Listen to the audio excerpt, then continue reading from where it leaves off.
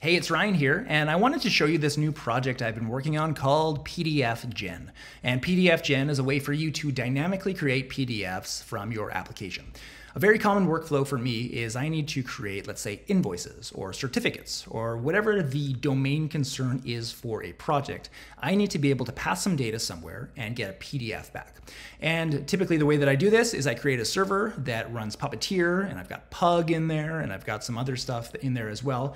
And it's really the same thing in every project that I work on. I install the same dependencies, I do the same kind of setup. So I figured, why not create a central place where I can do this and have it act as a service and allow you to use it as well.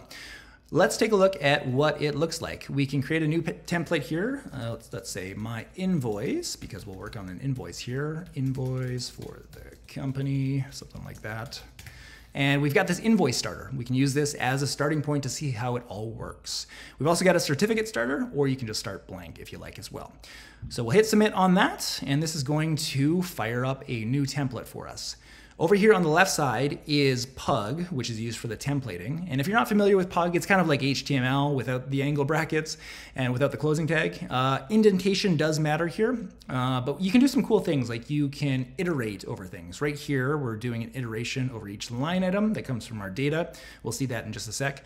And we're also doing things like summing up values with some JavaScript functions right here within the template. So it is powerful. It can be a little bit finicky, but ultimately it does kind of give you a good experience for creating templates.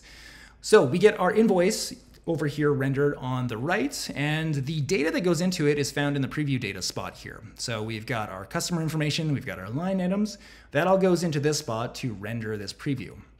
You can put in your own custom styles with CSS if you like. I'm using just straight up Tailwind classes here. So, we've got border 2, we've got a border with a specific color up at the top. So just Tailwind here that I'm using, but you can also include your own CSS as well. Once we're satisfied with the template, we can publish it. So click to publish. That will give us a published template, and then we can copy this curl command to try it out. So let's hit copy on that. We will come over to the command line and let's paste that in. And if we hit download on that, we should get it into our downloads folder. Let's check. So there's my PDF. There we go. We've got our PDF that gets generated from the API. So that hits the pdfgen.app domain. It gives us a PDF back with some data that we've sent to it. Now you probably want to use this from an actual application, and we can give you a sense of what that looks like. Here we go in a Node application where we've got the pdfgen.app URL pointing ourselves towards that API. We've got a template ID. Let's grab actually the template ID that's specific to this one that I just created. So we can grab that from here. And we can put that in. We've got some data here that is basically just the same as what we've already seen. I've got an extra line item though. And we are then going to the generate endpoint. We're passing an API key here and passing in our data like so.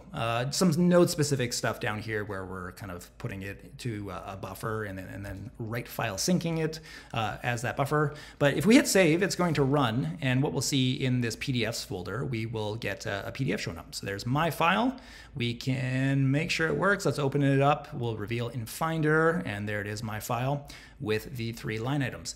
So a way for you to dynamically create PDFs with some data. You just set up your template, you pass data to the API, and it gives you back a PDF.